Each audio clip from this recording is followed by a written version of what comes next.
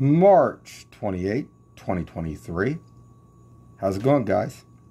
Well, here's another quick little video I wanted to show real quick. Now, this was from last night going to Chipotle's. But this guy was a homeless guy out here. And what it caught my eye about this was that he was carrying a hatchet in his hand.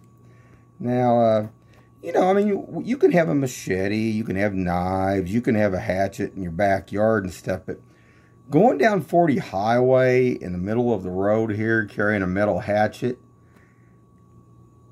I don't know. It just, some of this stuff here in Kansas City just gets a little bit out there, but I'm going to point here, see if you guys can see that. See that right there? See that? It's like a little line and stuff. Well, that's a hatchet. Looks like a sharp one, too. So, I mean, he doesn't look like he's got anybody else around him where he'd have to be worried about carrying a hatchet like that. But I don't know. But just another video here of Kansas City. And this is right up here in Independence at 40 Highway and Nolan Road. You know, a while back we were over here at that, it was Arby's. And there was one that was way high on meth. And he was over there, and he was saying he was going to smash everybody's car windows and stuff, and all that stuff over there. And we called the police. Independence never got out there, but I did get a call later on. I got a day later on my voicemail where it come across.